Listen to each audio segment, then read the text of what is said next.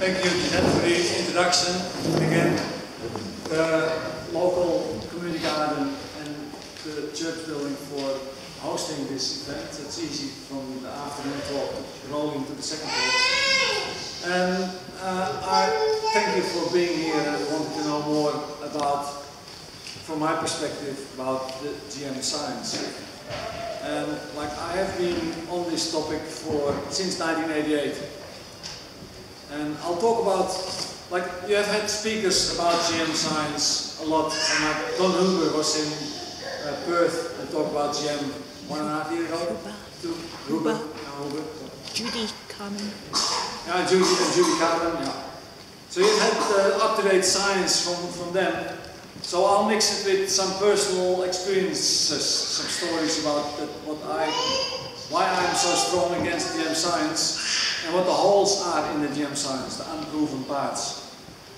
And of course, yeah, I'm then, like, I got a PhD and I worked for CSIRO, and I always worked with farmer groups, because I always try to work with farmer groups to get to the paddock and get the paddock yield explained. And then I was then mixing my theoretical knowledge with the local practical knowledge to improve the system. And you can't do that alone as a theoretical knowledge base. You need the practical local experience, the ecosystem, local ecosystem explained to make improvements.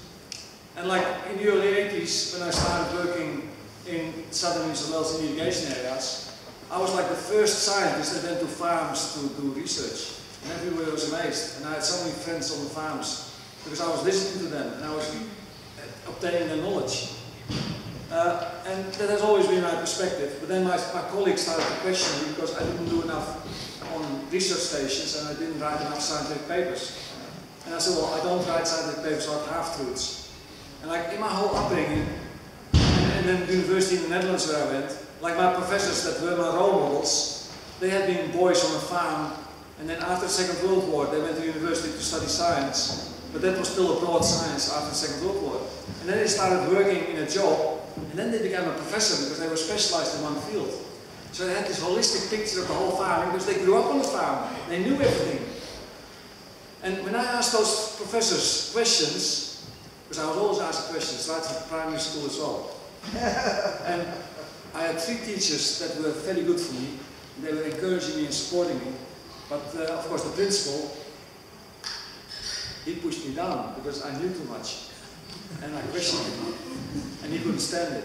So I was a boy like that when I was 12. So then at university, I had these professors, and I asked questions. Because like you learn the soil science, you learn plant science, you learn about insect diseases, economics, chemistry, all these separate streams of knowledge, nothing connects them. So I always had questions, what about this, what about that? And 2 professors that were my role models, my heroes, I asked them questions, and then they said what they knew, but then they said, I don't know how it works. The professor said, I don't know. These days, not many professors say, I don't know. There's always something that they're just talking in the wrong direction. But they said, I don't know, keep asking. That's how I went to life, keep asking. And science is, you ask a question, and then you design an experiment to get the answers. And if you don't get money, you can't get the answers. So then you keep asking. And that's what I did with GM. And then I was just a bloody Dutchman to the boss. Because I kept asking questions, like DNA. DNA is the language of life. So we go from the plant with cells. And then in the cells, the chromosome, the nucleus, and then the gene, DNA. With all those characteristics of what the gene looks like, what it does. And that's how genetic engineering started to want this one gene into a new plant and then express itself and get beautiful results. We can change life with GM. And that was like in 1988 when CSIRO had this forum, CSIRO 2000. And now I look back, gee, only 12 years before 2000 they had this big forum, 2000, with the science required for 2000, or beyond 2000.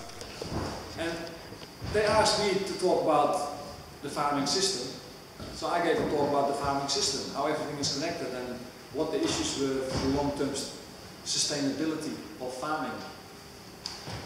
And every talk by scientists in the day, it was all, oh, we can fix that with GM. Oh, we can fix, like acidity, we can fix that. Salinity, oh, we can fix that. Nitrogen use, oh, we can fix that. We can make plants with less light. Oh, we can fix that. We can make high quality. Each time, and there were the same 3 or 4 of those high gene scientists standing up all the time. We can do this, we can do that with GM. And then in the aftermath of that occasion, I was completely dismissed that you didn't see anything wrong, anything new. There was no science in there. It was not completely. And there were like people that knew farms, and I gave the same talk to the farming community, and they saw the picture because they know the farming system. They know how everything connects and how difficult it is to make the connections. So that's the world I was in with CSIRO. And in the mid-90s, I was made a fellow of the Australian Institute of Agriculture, like the FAIA. So my peers in the mid-90s made me a fellow. So the peers said, Stapper does a good job, he's a good scientist.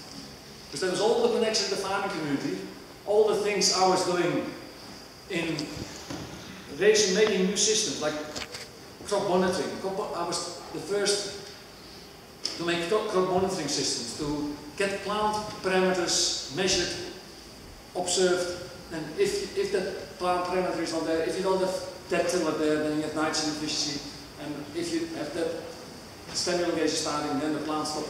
All these things as monitoring measures. So I was rated by my peers as that's good. And like now in New South Wales, the director of agriculture of the New South Wales department at that time, every time I see him now, it's always, oh, you were the one that improved the most in irrigated farming in that time. So then I kept asking questions about GM, and I went the way of good farming, to reduce fertilizer use and chemical use, to stimulate the soil biology, that we can use less fertilizers and chemicals, that the whole system takes over, the ecosystem. And then I was stopped in my tracks. I was not allowed to continue. And in the end I was kicked out 8 years ago. And some of those points will come back in the talk. So it's funny to see that like I was kicked out 10 years after they made me a fellow by the same peers. They couldn't connect with my world of thinking about biological science and my questions that I asked about GM. So this after this introduction, this is what I will talk about. Like the impacts of genetically modified. What do genes tell us? The problems in agriculture. Do we need GM? Why is supported to improve food production? Why is GM supported to improve food production? Impacts on health of animals and humans. Science. What knowledge? Whose truth? So what do genes tell us? Well, the DNA doesn't tell us how it works. Genes are switching on and off to adapt. Epigenetics. Like whenever something happens, genes switch on and off to adjust to the local condition, to adjust to the local ecosystem. And of course, there's crosstalk between genes and the environment. Like all the agronomists always talk about, GWA is important, this variety is good, GWA, or this animal is good here, like the Brahmans up north, and in the south the GWA is not good.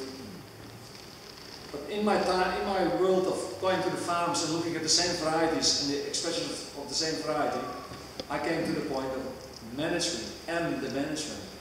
The management is the most critical part, because management changes the whole environment that the gene expresses itself in. And some genes are switched off, some genes are switched on, and you get a completely different picture. So if that management is with lots of fertilizers and chemicals, you get a different plant than when you grow the plant in a healthy soil with good carbon, good local soil fertility, and bugs in the soil that make the plant resistant to insects and diseases. So conditions determine the gene expression. That's very important. And for us humans, it's exactly the same. And like now with the fast food system, the last 2-3 decades, well, the last 2 generations accumulating, then we get more and more problems because the genes start to adapt themselves and the variability of the microbiome in the body, the bugs in our intestinal system, start to separate. Now the DNA. So what's important with the DNA?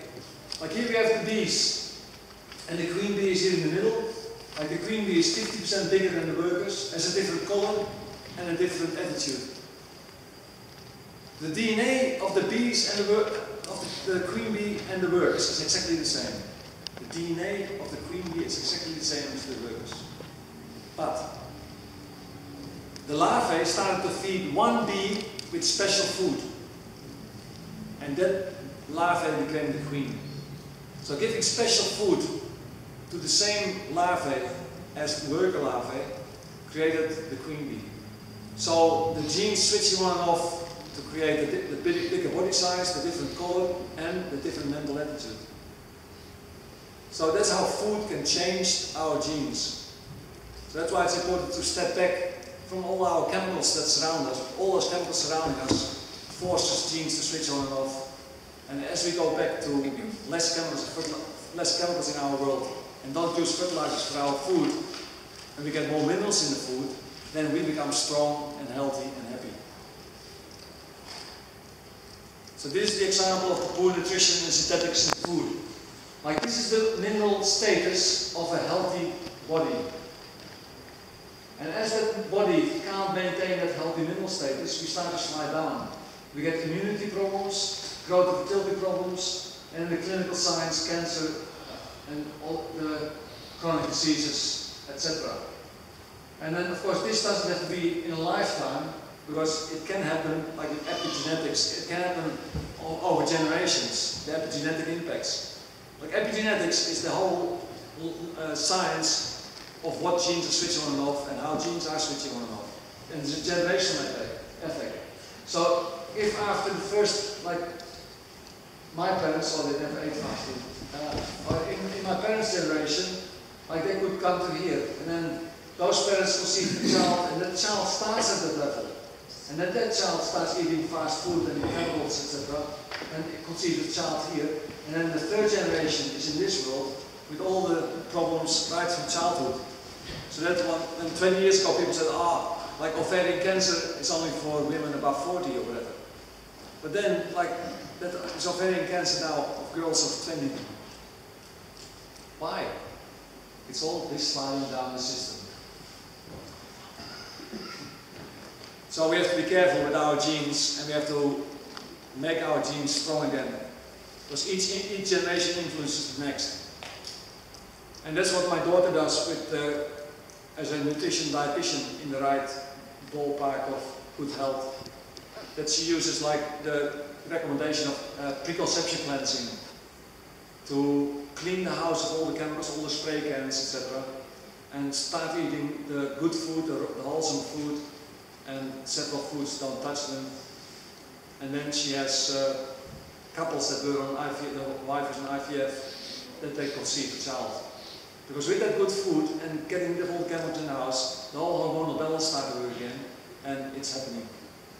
So that's what we can do with our genes that switch on and off. Very important that we are in control of our own body. Our management of our body is critical to the gene expression. So productivity problems in agriculture, like the science solution is genetically modified. But that's a science solution from geneticists, etc. But geneticists don't know what farming system is. Geneticists don't know what agriculture is. And geneticists can look for a problem to use GM for. Like they designed the technique, like to shoot some new desired gene transfer into a host. They developed that technology, and then they looked around, how can we use that technology? So they came to herbicide tolerance, because they said, we want to use a less and benign herbicide. And like glyphosate, Roundup is a benign herbicide compared to 2,4-D. Because 2,4-D, like Agent Orange, is bad. So if we use Roundup, then we can get rid of 2,4-D. But now in that world of GM use, so then they made Roundup ready corn, maize, cotton, canola, that you could spray the crop with Roundup that kills all the weeds. but that let the crop grow. And now they get resistant weeds, and also in the non-GM world they get resistant weeds. So now the same in the agronomy, they start to use 2,4-D as the herbicide to kill the problems. And the industry is making a 2,4-D GM crop to spray 2,4-D on a crop without killing the crop, only killing the weeds. And that's all happening in our world. And 2,4-D is like it was the same company that made AgEng, and a component of AgEng is 2,4-D. And then the geneticists said, oh, we can make insect resistance. Then we use less pesticide. So they took the Bt bacteria and inserted that in cotton and soybean to get the resistance, insect resistance. And that's the story there. And using less pesticide. And still they use like, oh, we use 80% less pesticide than we used with the non-GM. But that's the applied, the sprayed pesticides. They now have a pesticide on the seed, so they pickle the seed with the pesticide, with the insecticide that is then long-lasting, so you don't get pressure of insects with that pickled seed with insecticide. And in the using less pesticide, that chemical is not included in the statistics because it's not applied during growth. It was already on the seed. And like this week again, talking with the farmers about biological farming, like you get to in the discussion, and like the seeds these days are like Smarties and M&Ms, like very big, all the coatings on the seed, and each time it's a different color because what chemical is sprayed on. So that's the world we're in with our modern farming. And then of course, like in '88, all those promises, and they are still empty promises. Oh, higher yields. There's an analysis in the United States, from the statistics in the United States, the production statistics in the United States, and that analysis says, with the GM introduction, the yields now with GM are not higher than they would have been if we had continued with the non-GM traits. And like in South Africa, they were breeding drought-tolerant maize. And then Bill Gates came, and Bill said, oh, GM is a good solution. And then when Obama came in, the Americans said, oh, you need to use GM corn to feed your people. And so it was basically forced on South Africans to have GM corn. But now scientific paper shows that, and then they said, oh, we can make a drought-tolerant GM corn.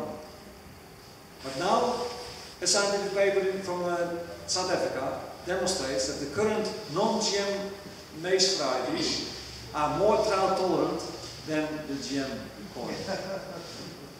Because it's all promises, it's all empty promises. Because like the more growth with less fertilizer, drought, acidity, salinity tolerance, all those tolerances are so complex in the genes, it's not just one gene that you can shoot in. It's a complex of genes that all talk to each other and make that field neutral. And in the biology, that can be, the soil biology can do that for us. As I talked in the session this afternoon, and we walked in the garden to look at things, and I'm not sure what else follows in this talk on the soil, as Janet said that I would talk about it. But like I can talk for 3 hours, but you would want to get quiet. So I'll continue talking, and if you have questions about the whole soil, because we can achieve that now with our biological farming, to stimulate the soil biology and get resistant plants. We don't need, and like in India, resistant cotton plants don't need GM cotton. They grow the cotton in a way on a good soil, and that's why organic cotton in India is booming, because the demand is there and they can do it. And then like, so all these complex solutions, there's no way you can do that with GM. And then more nutritious food. Like you had that vitamin A rice example a decade ago, and that scientist came to CSIRO in Canberra and gave a seminar, and I questioned him with some questions, and he became angry. He says, oh, I always against it. And I'm happy that somebody becomes angry, because my boss became angry against me as well. And I'm calm then, because I ask a question, can't you answer it? And then farmer crops, like medicinal crops. The most stupid proposal I ever saw. that you can put something like in a carrot or in a bean, some pharmaceutical that can help for a disease. And then like you need 10 hectares to supply everything for the whole country, or 100 hectares. I mean, how in the heck can you then distinguish that carrot from a normal carrot, or that bean from that? It's plain stupidity. But it gives scientific papers. Those scientists that try it, they write scientific papers and they are the heroes. So, oh, it's new science, new science. But where's the application? What was his argument about vitamin A rice? Yeah, vitamin A rice, yeah. Vitamin A rice. And of course, if you have to get your vitamin A from rice, then you are in a bad world. You need to have like a carrot with it as vegetable and some vegetables and all that stuff. Because it's just, it was all about the eye, the eye quality of, because you need vitamin A for eyes. And, okay, so that was that story. Genetically modified. So what's genetic modification? Well, like genetic modification, you insert a desirable foreign gene or gene expressions, like the RNA, plus a virus, plus an antibiotic gene, into a host, followed by selection and crossing. Like it's not just the foreign trait that's inserted, they also insert like a virus and an antibiotic, because without those they can't select. Like if you put a virus and antibiotic genes in there, then you can spray something over the seedlings, and those that die you don't select because they don't have the desired gene in there. Those that survive have that desired gene, so then you keep them growing. So the virus and antibiotic genes are a tool in the selection procedure. But like a professor of virology at ANU, opposite the road of CSIRO in Canberra, and whenever there was someone from outside the world coming to Canberra talking about GM, there were only 5 scientists then from Canberra, in the whole of Canberra, 5 scientists that were against GM that came to those meetings, or that were questioning GM and came to those meetings. And one of them was that professor of virology. Because he said, with that virus gene in the GM expression all the time, viruses mutate all the time. Because why do we have Hong Kong flu, Mexican flu? What other names do we have? Like all those Spanish flu, that was the big one, swine flu. Like they mutate all the time, and then it becomes a big bug for us, and then we develop a chemical to kill them.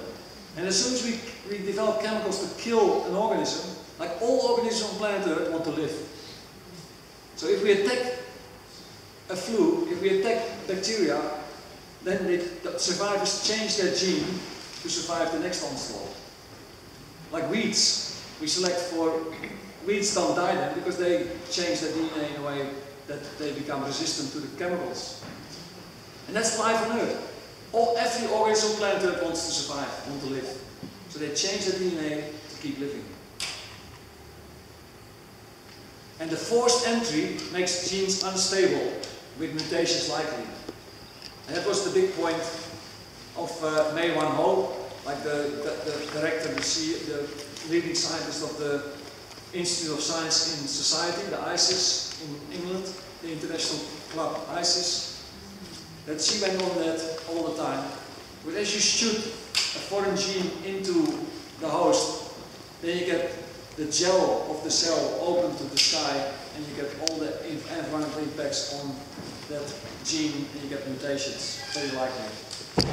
And like of the million shots they make, only one could be successful. They call it engineering. It's not just every shot is right, because in some shots, three genes are in that plant, and they're at the wrong spot, so they don't express themselves, etc., etc. So GM engineered to produce new proteins and toxins, potentially allergenic, less nutritious, no increase in yield, no reduced pesticide use, and disrupting ecosystems, which was published in the Antonio book of 2012, which I show a reference later. And GM, no official multi-generational animal feeding study, and no monitoring of its impact. And like that, no monitoring is the real key.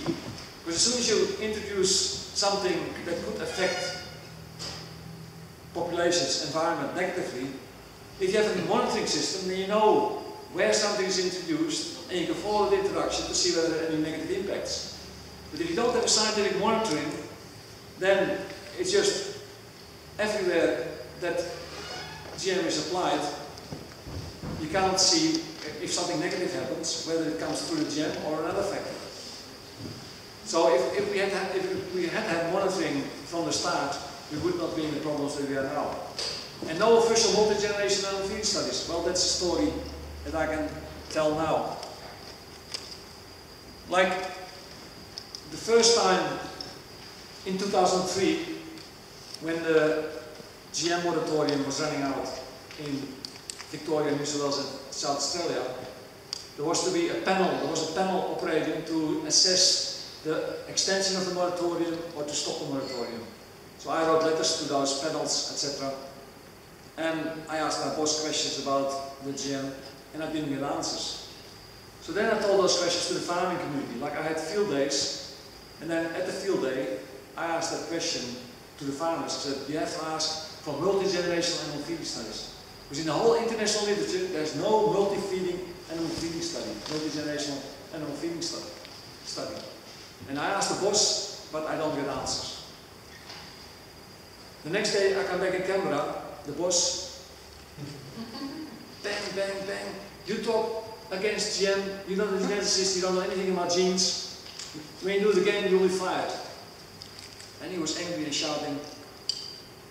And I said, sir, I'm a farming systems agronomist, and I look at the 10-year, 20-year cycle, and it's not in the international literature. So I tell the farmers to ask that to their local politician and to the scientists in the department and CSIRO. No, you can't do that, you will be fired. So then I went to a lawyer, and I asked, well, my science, I have questions, and that's not answered by my boss. And he says, if I do it again in the public, then I'll be fired. What can I do? And he said, okay. When you're introduced as when you're invited as a CSIRO scientist, then when you stand on a lectern, you can question, you can put a question mark behind you, but you don't say anything else that it's bad and all that stuff.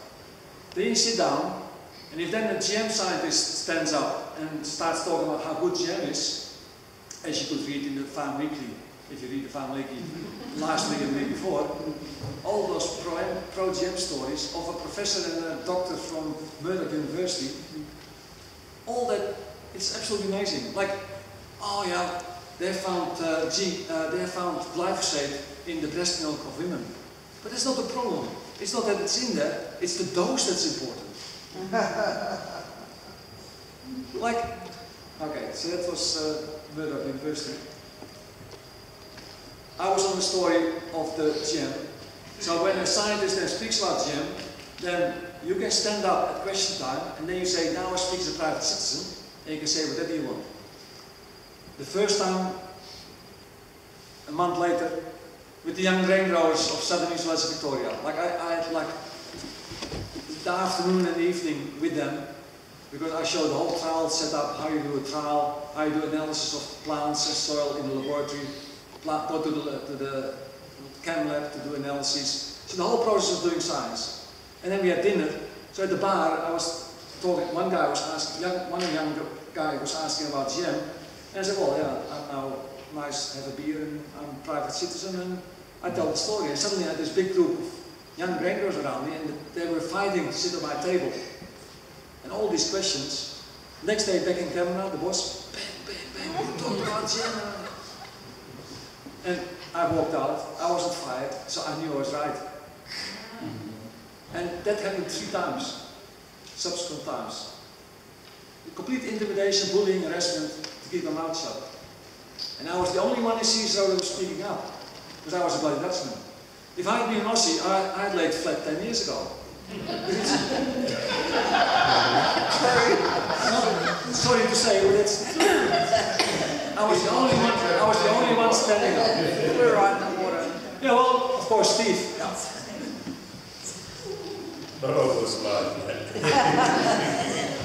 Yeah. Like, Steve didn't have a choice, but it was forced on him by the canola that blew on his property. But then to stand up, and yeah, I mean, I think, yeah, you can have a moment silent as well. I got a tear in my eye as well, because to me, I went that road in Williams, going from the Perth airport pickup to Wagen, past the farm of Janet Lidlow as well. And And like, and the friction in the community and all the, it's all farmer against farmer in that whole community. And it's the companies and the CSIRO, the science, that's the problem. So they should have responsibility, the government should have put the responsibility on the company right from the word go. If something negative happens, it's your fault. And the bloody CSIRO scientists, funded by us taxpayers, $10 million a year, funded by us. Okay, so that's, so you know where I'm going.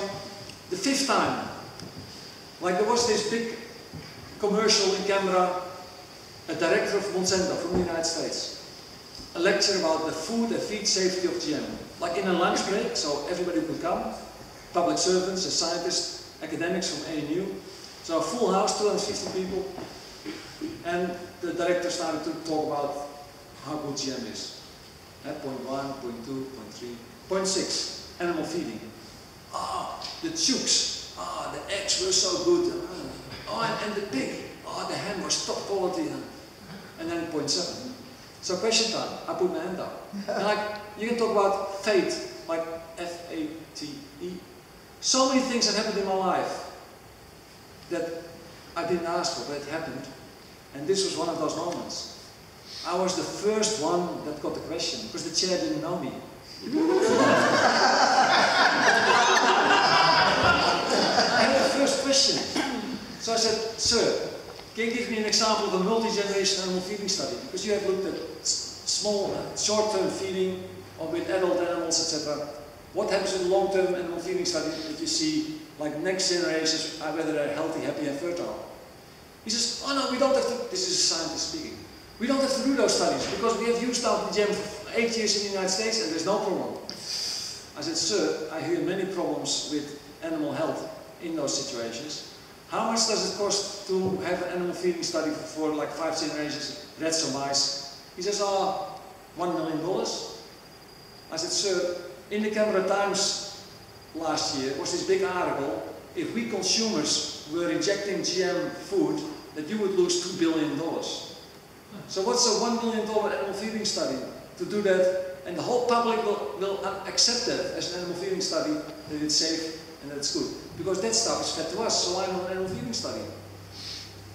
And then he was silent, he didn't say more. And then the next day, or the next days coming, something had changed in my environment. Like the boss in between and the boy, they started to speak different. And then I figured out there was this pact to not challenge Stapper, because if you challenge him, he stands up and speaks. So keep him quiet. So then I was surrounded by the sound of silence. Nobody wanted to talk to me. But I always had the farming community as support troop. So as I talk now, yeah, this talk goes in different directions, but I still feel myself like going into the car to the farming community to do trial work on properties. And as soon as I closed the door of the CSIRO car, I felt this incredible and driving in the good times. And because that whole issue is so deep in my soul, and I didn't get the answer, so I kept standing up. Because you can't lie and cheat to me. And then, like in the early phase, the United Food and Drug Administration, there's the scientists there, there's recorded evidence of all those experts talking about, warning about allergens, toxins, new diseases, nutritional problems. But it was all wiped out by the pro-GM lobby.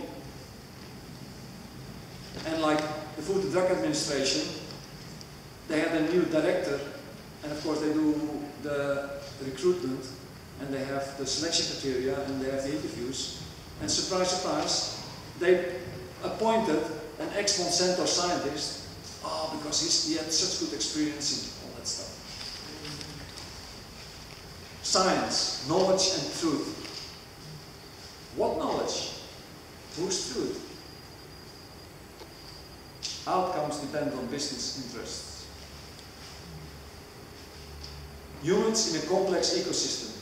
For every action on a complex, interactive, dynamic system, there are unintended and unexpected consequences.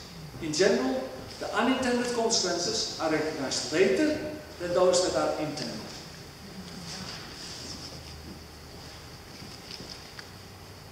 When does science industry admit unintended consequences? DDT, asbestos, nicotine, metal bromide. Like each of those cases, there were scientists that were already 20 years before it was finally banned or put restrictions on, that said this is bad, this is bad. But it kept on going. Was the pro-lobby, the pro-scientist lobby always said, oh, this is not good, this is not bad, this is good. And I have metal bromide there, because metal bromide comes from, like the Netherlands, an invention, a discovery. Because like in the early 90s, I keep losing time, mid-90s, sometime in the past, they discovered, like in greenhouses, it's like they have 8,000 hectares in greenhouses for vegetable production. In greenhouses, they noticed that the water was leaking, and you dug in the soil, the PVC pipe had holes. And there was metal bromide eating in the PVC, making the pipe leaking.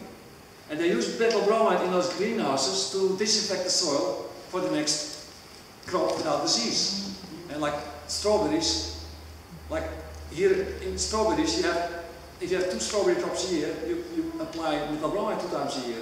Every time before you plant a strawberry, the metal bromide disinfect the soil, because otherwise you have disease and you have low yield.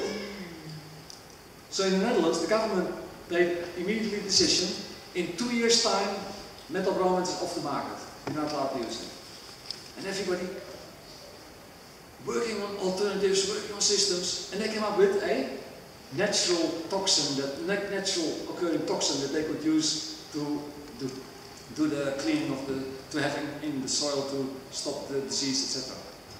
And I put that metal bromide in because last month I read the story here with us in Australia. The Australian strawberry growers still use metal bromide. Oh. Because it's so difficult to find an alternative. Oh no, we can't find an alternative. And so the fresh food people, strawberries, those nice big red, they are called strawberries, but all those red balls, there's no taste in it, it's just big. And so metal bromide. And that's like the power of good R&D, and R&D like in the Netherlands with more R&D in the private world than the government, that you can make it a rule as a government, and then the whole world took on that metal bromide. They all signed to take metal bromide out. The same as Peter in the audience with refrigeration. Peter still, yeah, Peter. With the refrigeration chemicals, that the refrigeration chemicals have to be taken out because of the carbon stays low. So then the industry has to work on what can we replace it with, etc. And as soon as we humans are so smart, as soon as we get rules that in 5 years' time this and this you can't, then our inventiveness starts to work. How can we do this? How can we do that?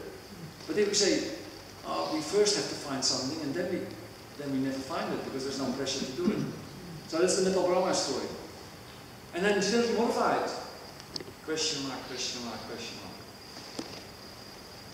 GM proponents say, don't you worry about it. Better returns for the farmer, better for the environment and human health. Feed the world. Billions of meals have been consumed. No ill health. Again, no monitoring system. So all the ill health can't be linked to the GM because there's no monitoring. Negatives against GM based on pseudoscience, postmodernism, by the scaremongering enemies of biotechnology. And like the GIDC is the Grains Research and Development Corporation. All the grain growers in Australia pay a levy to the grain research for every ton produced. And then the federal government matches that dollar, and then they do like $50 million a year research. Last year in the southern region, they have like in February they have updates, that they have a tour around the country, that they give the latest research to the farmers, and the farmers can come to the meetings, and the agronomists to hear the latest. So last year they had a scientist in that circuit that was talking about this. Negatives, pseudoscience, postmodernism, and then he said, for example, postmodernism, pseudoscience, like astrology, biodynamics, organics, biological farming. Like that guy puts biological farming, organics in the pseudoscience, because he defined pseudoscience, no scientific evidence that it works. And I was in that role in CSIRO to fight that, Because like for the biological farming, for the organic farming, for those complex ecosystems, we can't quantify that with our current methodologies. Because all our methodologies are linear lines, straight lines or curves, but to go around in a circle and calculate that circle going around the cycling, and another cycle is stimulated by that cycle, and it's impossible. So that's then called, if you do the organic farming, biodynamics, biological farming, it's pseudoscience, it's postmodernism. So the push for genetic engineering and GM, repeated words, as in commercials. Oh, it's sound science, it's peer-reviewed, rigorous testing, more scientific scrutiny than conventional. But that more scientific scrutiny than conventional, all that science is all only on making the stuff, not testing how it works. And the testing how it works, like with BT, they don't use the BT GM crop in that analysis. They go back to the pure BT to say that the pure BT is good. So not in the context of the variety and growing that variety in the real soil. So then, did I show the ecosystem picture before the cocks? No, that was the previous. If I had started with like I have a beautiful picture like with cocks wheels in a circle, like 20 wheels, and if one turns, all the wheel turns. And like that's an ecosystem. Everything is connected with everything else. And like in the GM analysis, you have to grow the GM crop in the real world and measure everything in that real world. In the soil biology, that it doesn't kill any organisms in the soil. And in the insects, beneficial insects with BT available every day of the year after sowing till harvest because it's in the green leaves. And then like in the food, the health of the food, etc. Yeah. So it's all laboratory work, taking only the thing in isolation to measure, and it's safe, it's safe. Stringent gene regulator, technology regulator. Stringent gene technology regulator. What's that? Like our regulator is in bed with the industry, and like that's my first contact with Judy Carmen, because Judy made a statement. She was in Canberra, she made a statement, and it was in the Canberra Times. So I read in the Canberra Times her story. So I said I was at work, and it's work related because she talks about GM crops. So I sent an email, a CSIRO email, to FAIAST and to the GMO regulator about that the testing is not good and we have to look at this, we have to test in the real world, etc. Then, two days later, I get a request from the secretary of my boss to please come to his office at 4 o'clock. So I went to the office and I was floored because he said, "You communicated with the outside world about GM. I told you that we were not allowed to do that." I said, "Sir, it was just an email to the regulator to ask for more testing. You're not allowed to do that. And this was CSIRO time and you're not allowed." And then I saw the email, like my email was sent back to my boss. My email to the regulator was sent back to my boss.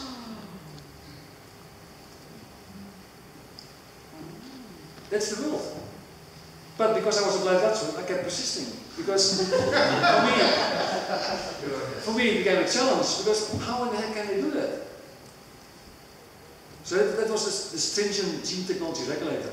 Any question that you ask, it goes overboard and you just clap down. And like the at least 30 days feeding study is the other gimmick. Like at least 30 days feeding study for GM proof, that it's safe for animals. And like they use then adult rats to feed for 30 days. And like you can feed me for 30 days with some crap and I survive. And then like in Germany, there was a GM corn was approved. But there was an uproar in the community. So then the government appointed an independent assessor to go through the 1,060 pages of the Monsanto report on that GM corn, to go through all the analysis. And that was Dr. Albert Puschley. And Dr. Albert Puschley was the first scientist in the world who talked against GM, who said something against GM, who said something against, who said something in public about his study, because he was working on GM potato, and he was doing an animal feeding study of potato. And he had a BBC interview, and he said, oh, the rats that were eating the BT potato are starting to wander around the cage, they're running and they are getting upset. And it was 45-second interview with BBC. According to the story with Arpad, he said he came home and his boss said, it was a nice interview, and the next day he was sacked.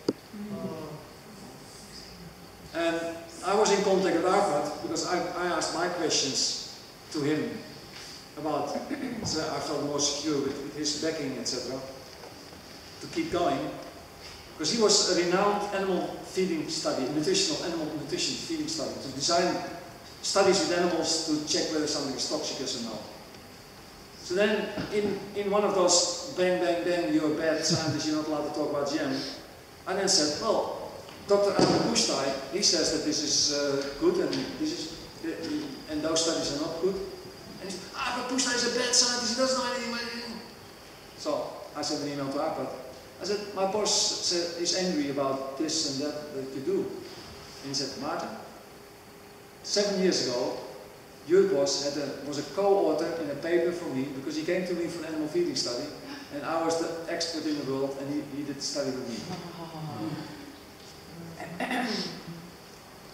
And of course, it's a key issue. The key issue is choice for the farmer. Well, ask Steve about what choice that is. And like, it's a choice for the farmer, but who's responsible? Well, the responsibility goes back to the farmer rather than the company. And the marketplace will decide. Well, yeah, the marketplace has decided. GM canola now, here the GM canola is $50 per ton less on the world marketplace than the non-GM canola. So the price is now 50% lower, $50 per ton lower, and that's the market price, the marketplace. And we need GM to feed the world. Well, there's a study by United Nations agencies, 400 scientists around the world that were in that study to feed the world. And they were all independent scientists, so they were retired professors, retired company directors. But as soon as you work with active professors and active directors, they all go to their own bed, how they can feather their own bed or how they can stop the negatives, etc. So that report came out in April 2008, and it gave us implication. We can feed the world with agroecological farming. That's farming with lower inputs and stimulating soil biology. And then we don't need GM, and we can feed 9 billion people. Like all countries in the world signed on to that United Nations declaration, except the United States, Canada, and Australia. The 3 Western nation gene jockeys. So, in that whole story, I always tell people, well, just ask for quantified information. We need quantified information to keep saying no. And the quantified information about multi-generational feeding studies, so I go back to Arpad Pustai. So Arpad went to that, and that's another thing, like the same with chemical releases, GM releases, the companies fill in a list of questions that the regulator has, and then the regulator has to go over all those answers, whether they accept it. So the regulator asks for an animal feeding study to show that it's safe. So then you get an animal feeding study in the report. But then, I always ask, is it the only study? Is it 1 in 10, 1 in 100, 1 in 1,000, 1 in a million? How many studies do they have to find this one? And then Arpad came to that animal feeding study, and he found the reason why that was completely wrong. First of all, the number of rats was very small. And then the starting weight of the rats was variable. Now those of you that know statistics, like if you have a low number and a variable number to start with, and then you do like a feeding study of 30 days, then each animal will change your weight, but because the starting weight was so different, and like that you can't find a significant difference. So that's why there was no significant difference of the feeding study for GM corn in that study. So Arpad gave that message to the German government, and the German government said, no, this one is not allowed in our country. Was that after when he was put down? That was after, yeah. It was after, yeah, he was an independent scientist. And, yeah, so this is the book of Michael Antonio, like the GM Myths and Truths, an evidence-based examination of the claims made for the safety and efficacy of genetically modified crops. And like June 2012 was the first edition. Now that's the second edition is on the internet as a PDF. Like 123 pages, 105 references, all by independent scientists doing their thing to quantify the negatives of GM. And like, of course, the genetically modified, like Jeffrey Smith wrote 2 books, Seeds of Deception and Genetic Roulette, in 2003 and 2005. But the whole science world always dismisses Jeffrey because he's not a scientist, he's And I said, well, there are journalists in this world that have the ability to read lots of things and make accurate assessments and write good, detailed stories about that. You don't have to be a scientist to read and critical put things together. And it's the same with Philip Day. Some of you may know from feeding. Yeah. Philip, like he was just a dairy farmer's son. He became 120 kilos, and then his grandmother started to help him to get back to normal weight, and he discovered what to eat and how to do it and all that stuff. He started to read books, analyze studies, and now he has a company that writes all these marvelous books about how to stay healthy and what to do for different diseases, etc. And he was just a dairy farmer's son, no scientist. We have very good people in our society that we should not demand like to be a PhD to open their mouth. And I don't want to be named like Dr. Maarten all the time, because I'm Maarten, I'm one of you. So, and then of course anecdotal evidence. Like everything that farmers say is anecdotal, it's not based on science. So I tell my boss, well, we can make that anecdotal evidence if we do a scientific study to do what the farmer says is happening. Scientific papers about negative impacts on animals, people and environment in that whole reference in the book Myths. And the American Academy of Environmental Medicine, like in that group are many medical people, and of course they're always called alternative medicine, etc. But in that group there are many scientists there that quantify all the negatives. And then the international assessment of the United Nations agencies, well the one I quoted before, 2008, we don't need GM to feed the world. Because also like with Jeff Gates, GM for Africa. Like if you look at the infrastructure required to grow GM crops, how in the heck the infrastructure is not there, then you have to get, every year you get a new seed to all those places, a lecky or a serve, like in villages. Serve to do the stuff that the rich people want. And then it's farmer against farmer, and companies and science are not responsible. Well, it should be the other way around, because they bring the stuff to the farmer. So glyphosate toxic? Well, here are 3 scientific papers from the alternative science that show glyphosate's suppression of enzymes and amino acid biosynthesis by gut microbiome, pathways to modern diseases. But to go back to the gut, and what minerals in the gut don't become available for important pathways for the enzyme amino acid biosynthesis in the body. And another paper, like a scientific paper, long-term toxicity of Roundup herbicide and a Roundup-tolerant genetically modified maize by Professor Eric Seralini. And like he came around to Australia 2 years ago to talk about his publication that was then coming the next month. So he toured Australia in September or whatever, and the paper was released in October. And I went to that meeting in Canberra about this controversial report that Roundup ready crops were bad, the GM maize was bad, and there were 25 people in the room. In the whole of Canberra, with all the academics from CSIRO and ANU and public servants, 25 people. And a professor, an 80-year-old emeritus professor, opened the talk. And all in that line of, the same line of thought as Professor Seralini, completely supporting all that, because he says, this is research that has to be done by our own science. If they don't do it, and we have to get you from France to talk about it. Open, tell the story now. And then Eric went to the lectern, and then he looked around and said, oh, you at the back, you can sit here, there are empty seats here. And I looked around, there are 3 bloody scientists from CSIRO standing there.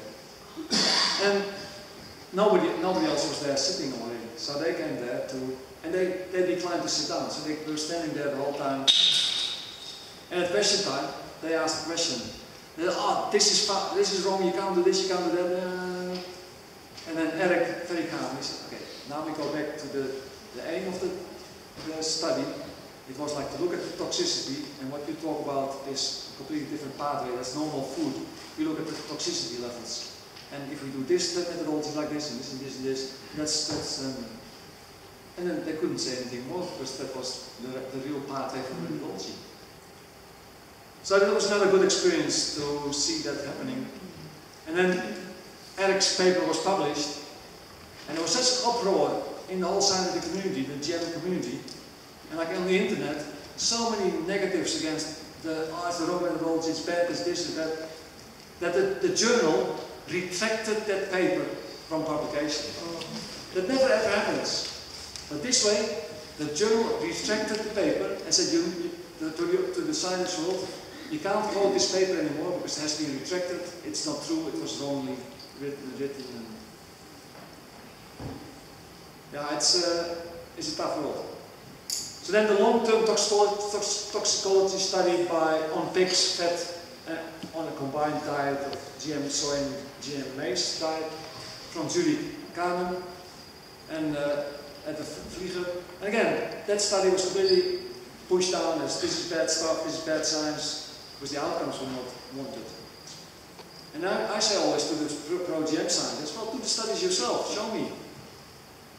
So can GM affect human health?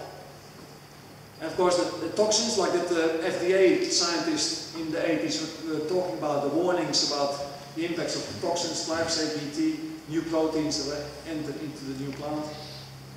And like the WHO, the World Health Organization, this year, they have now declared Roundup like as the active ingredient, Roundup-ready crops, that you can spray a crop with the Roundup herbicide without killing the crop, but you only kill the weeds.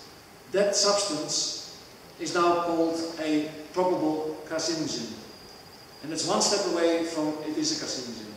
And again, like on the internet, in the world, all these, and in the newspapers, all these stories, oh, that's bad, it's all emotional driven, it's not true. And well, the health organization don't easily make decisions, and this one is right up.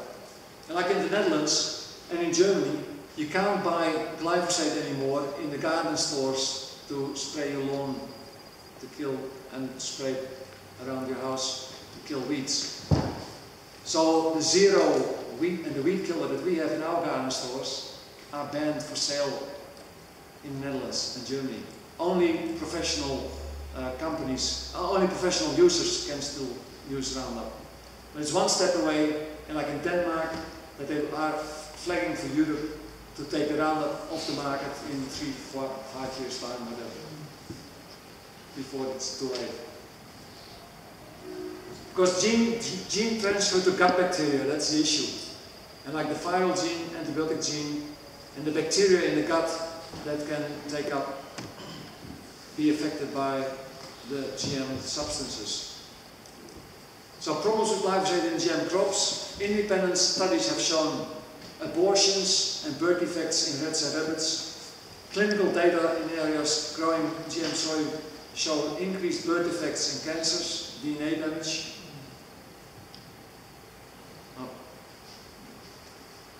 Exposure resulted in endocrine disruption, like the whole hormone processes go past, reproductive problems, immune system responses. In vivo long-term rat study with GM corn 2 to 3 times more to die, and 4 tumors up to 600 days earlier. There's all these negatives, that's from Eric Serralin's study. New plant diseases and immobilization of minerals, and 85 to 99% reduction in mineral content of GM corn compared to the adjacent paddock in the Midwest with normal corn. And that was a school project of a student with a retired scientist, and they found these big problems. And they also found, like in the GM corn, formaldehyde. Was formaldehyde in the GM corn. And then the whole science world came again on top of them. Ah, this, you can't do that because this is not a good study, because you compare a GM corn in one paddock with a non-GM corn in the other paddock, but that corn variety can be completely different, and it can already have a higher content of all those stuff and blah blah blah blah blah. So that's always the issue of whenever there's something different, that they have this army of talks of science saying it's bad.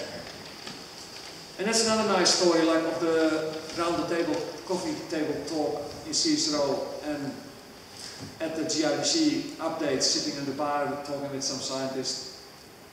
Like in the 90s and in the noughts, whenever there was a negative story about GM, you had like this avalanche of positive stories, like 10 stories, oh it's good, it's good. And one of those guys that wrote positive stories, like I knew him from like the science world with the Grain Research and Development Corporation. He was working with weeds, I was working with wheat. And he was a pro-GM scientist. And he wrote stories defending GM outside his own territory. And then the story also went, like whenever you write these pro-GM stories, you get $5,000. That was the marketplace. That's why they got this avalanche of positive stories all the time. And this is then the picture of like an association, like the chemical load from all our chemicals in our world now on small kids. And with the epigenetics, that small kids that are born now are more susceptible to all the negatives because their immune system is so low. That the whole chemical load, all the chemicals in our surrounding, and with, including the glyphosate, like the glyphosate on the grain that's desiccated before it's harvested, and the glyphosate will be in the flour, and then the glyphosate is in the breast milk of the mother, and the association with autism. Like this is the increase of glyphosate in the United States, in line, and the bars are the increase in autism. And of course, people say, you can't associate that because it's not the glyphosate doesn't work. Well, I say, if we make a curve of all the chemical use, it still goes up like this because the glyphosate is dominant as well. So wherever it goes, it's the increased chemical use and how we use that chemical that creates all the problems.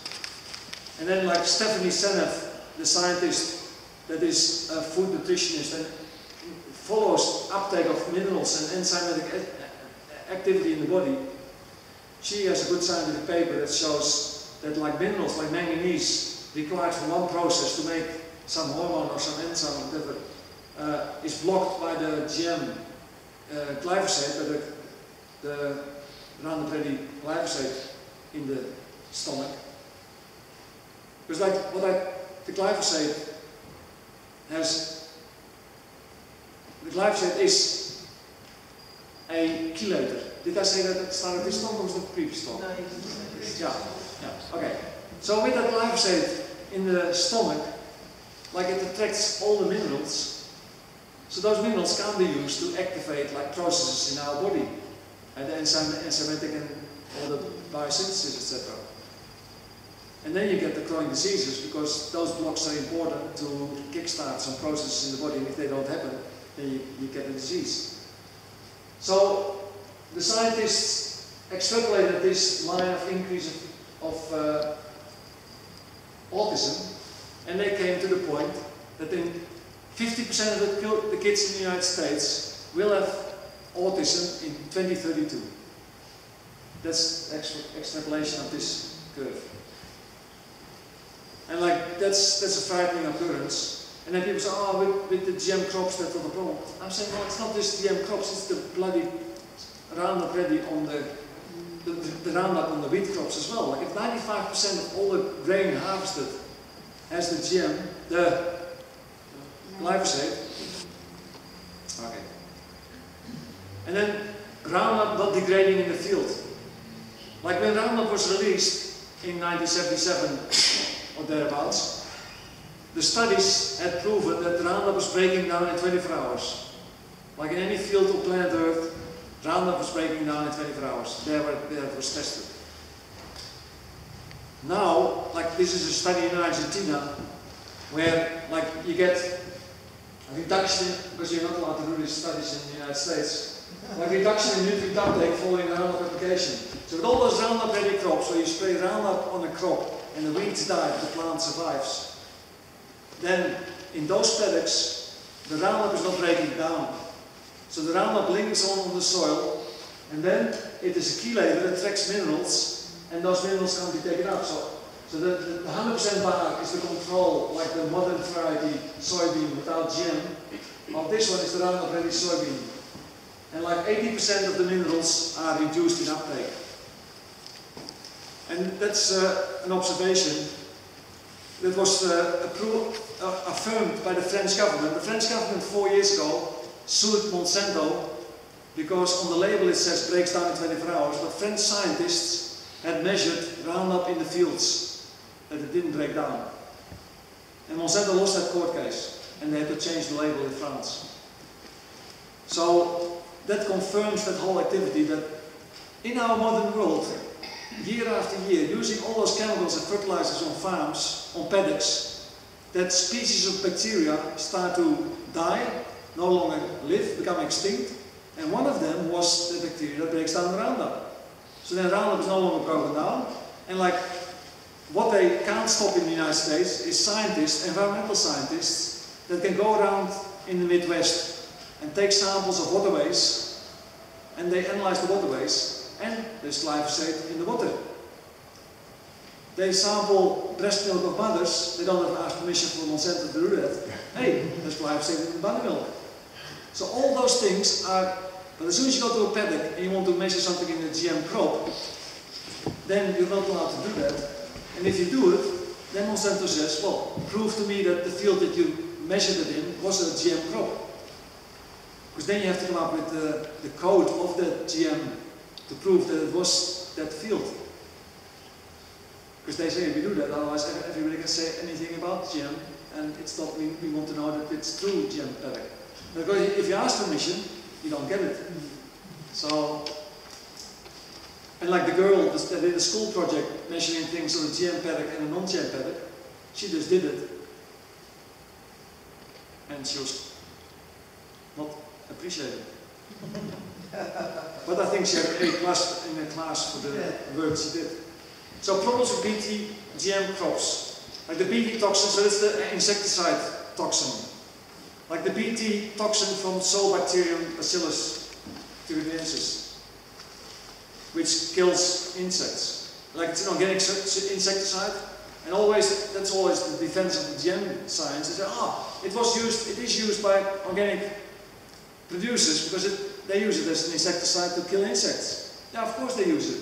But in that process, like 3 days later, all that Bt is gone, it's all broken down and no longer active.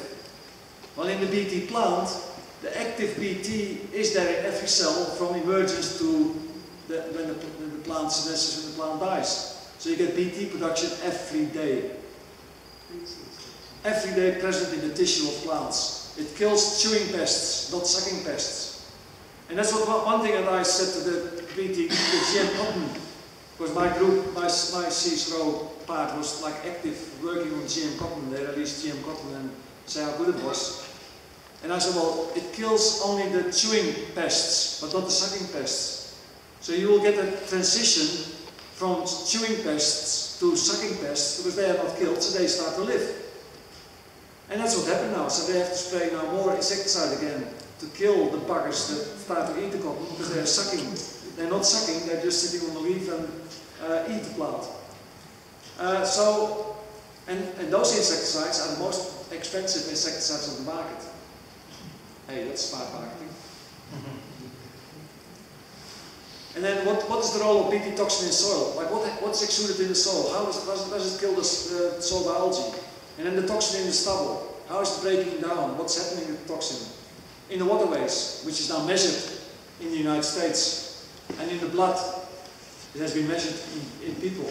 So all these things are now being measured, but then like if you get that smart doctor from Murdoch University saying, oh yeah, it can be in breast milk, but the dose is important. So BT corn mice feeding study, the range of immune responses, allergies, infections, etc. And this is like the GM soy rats, like from a young age, not an adult rat feeding, but young rats feeding. And these are 19-day-old rats. Like this rat is fed with GM soy, this rat is with non-GM. So you can see the impact on the rats. This is with piglets. Like a farmer in Denmark made this report because he found like normally he always had a litter layer of 14, 15 piglets, and now we got litter layers with GM soy as the food. He got litter layers of 11, 12, always one dead. The litters were bigger again, and we didn't have to use small piglets. Everything was normal. So mice fed in GM soybean, like the pancreas, reduced digestive enzymes and altered cell structure, liver cells damaged, higher metabolic activity, fertility, the testicular cells changed, altered gene expression, etc., etc., etc. GM potatoes feeding study, like rats develop precancerous cell growth in the digestive tract, smaller brains and testicles, partial degeneration of the liver, immune system change. So it's GM in complex systems. In medicine, insulin. And that's always what the science world was saying, the GM science. Oh, we make insulin. If we didn't make GM insulin, then so many people would die because we need GM insulin. I say, completely right. This is good. Because GM insulin is a controlled production system. Like GM insulin is one molecule, and I've seen the factory, a video of the factory, all these pipes and everything temperature controlled. It has to be 18 degrees or something like that. And that whole process, temperature controlled, conditions are controlled, and the bacteria can make GM insulin, like one molecule. To me, it's acceptable, because it's a whole controlled system. But as soon as you do put GM in an ecosystem, like a free world with temperatures going up and down, and that system is so complex that no GM solution, and then like GM crops, like it's one gene in these massive genes in a plant, but in the uncontrolled conditions, all those genes change and activities change, and you can never test that whether it's safe, and it's always changing. And after insulin, there are stored like one insulin, I've got the date and the time and the company involved, but they had a problem like 150 people dying or something happened within, and then they came back to the process, and there was some changed manufacturing system, and there was an error in the new system, and they rectified it, and the problem was no longer happening. In agriculture, GM crops don't improve soils, because so the soils go backwards, and you keep having to put more fertilizers on. Seed contamination and seasonal supply. Like the canola seed is so small, it can go everywhere. And then you have to kill that seed if you don't want more seed. Long-term impact, unknown, but it becomes increasingly known that it's now bad. Like the story now, the court case in Los Angeles against the GM world with the GM Roundup impact on the microbiome in the gut that makes minerals not available for the whole process in the enzymatic complex. And that's now a court case that's running, so we'll see what that brings. And like the last years in the United States, more and more people, consumers, become aware of the GM material. So after the horse has bolted, they now become aware, and now they have to try to turn it back. And the impact in the United States is far more visible than it is here in Australia, where we use GM crops like promoted, like with cotton and canola. But there's still the politicians in the regulator world, they're still in favor of more, and like here in Western Australia, the government and the opposition. It's very difficult to come up with real good plans to stop the GM, to get it out of our systems, because there will be a long-term impact no matter what. And then new diseases and other insects that appear, weeds resistant to herbicide. increased use of pesticides, like different pesticides to kill the bugs that are not killed by the BT, and no GM yield increase, like I said earlier on in the talk. And like these are pictures of like the weed resistance, and like the guy on the right hand side, he holds a pigweed, and it's like a tree trunk. It's the cotton picker can't get past it, so now they have to have they have to have labor to get all the pigweed out of the cotton paddock before they can pick the cotton. So obstructions in quantification, control by the biotech industry, following inappropriate methods, design tests to get answers wanted, ignoring data that does not fit. What is reported? The role of statistics. Calculated risks versus the precautionary principle. And that, like the precautionary principle is that you wait for a bit release before you're sure that it doesn't have a long-term impact. And the whole biotech industry science, the GM science, they all believe results doesn't paint and they don't question. You're not allowed to question. Because if you question, you can be sacked. Group thinking, peer pressure. Like group thinking. Like group thinking is very powerful. Because everybody wants to belong to a group. We all want to belong to a group. And then, if we say something different than the group, people look at you. If you keep saying that, people get upset and they can be pushed out of the group. And that's happening with GM. Like nobody agreed with what I was saying. They couldn't put their mind on that. And they didn't want to know about it. So they pushed me out of the group, and then I was removed from the CSIRO. And that they could continue to live happily for the next decade. Because they don't like questioning. And that's the peer pressure. And lots of those scientists have to do it because that's their only job. And if you get like a three-year term appointment to do something, they better write like 2 scientific papers a year, otherwise you don't get a job anyway. So they say yes, boss, yes, yes, yes. And they write scientific papers and they do things. And then the story about GMO not present in oil. Like in canola, there's no GM in canola oil.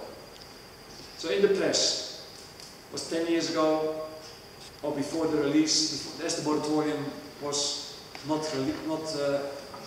before the vote for the extension of the moratorium was made, all these stories about in the press, canola and cotton oil contain no protein, no GM. That was the story in the news. In the report of the Food Standards of Australia and New Zealand GM canola report, on page 7 it says, not considered to contain. On page 18 it says, all protein is virtually removed. On page 25 it says, total protein in the field trial was 0.29 parts per million. And if we then know, so there is GM in the oil, but only 0.29 part per million.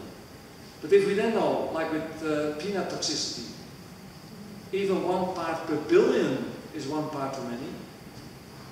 And now in the science world, more and more, like in that environmental science world, environmental medicine world, more and more the science world comes to the good science world, the questioning science world comes to the point that a small amount of chemical, a small amount of toxin every time makes a bigger impact on health than a bigger dose. Because that small part every time, all those small little steps, and then like what I said before about epigenetics, it switches on some genes in our body and not others. We conceive a child again, a bit more chemical, a bit more chemical, a bit more chemical, and that's how we create autism, etc. Because it's this small amount all the time that the next generations can't cope with that small amount anymore, and you get the problems. So conclusion, canola and cotton oil contain GM. GM not the solution, engineering not precise, single genes in a complex system, genes are switching on and off, at the cutting edge of knowledge, at the cutting edge of knowledge. So everything we discover in the gene technology is new. We develop new instruments and we can measure things. And then like suddenly you measure things that you did like 5 years before and oh wow, no, this is not the case, it's this. So all that new at the cutting edge of science, and at the cutting edge of science, they are releasing that stuff in crops. It's the most dangerous thing you can do, to be at the cutting edge of new knowledge and release something before you know what the implications are. So we don't know what we don't know, and we never know what we don't know because we don't know what we don't know. Risk can't be evaluated rationally. And the science world says everything we don't know doesn't exist. You can't say it. It's anecdotal evidence. It has to be proven by science. And it's driven by commercial gain. Who will pay the price? Well, we have one person in this room that's already paying the price. Back to agriculture. Healthy soils activate soil biology, improve soil carbon, while reducing fertilizers and minimizing chemicals. Healthy plants produce increased nutrient density, better taste, and longer shelf life. So it's again, humans in complex system. For every action on a complex, interactive, dynamic system, there are unintended and unexpected consequences. In general, the unintended consequences are recognized later than those that are intended.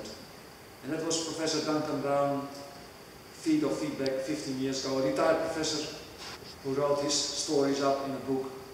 And it's the truth of life, of science life. So better health for self and earth, vote against GM, contact your local member, avoid over-processed foods and drinks, avoid synthetics, buy biological organic,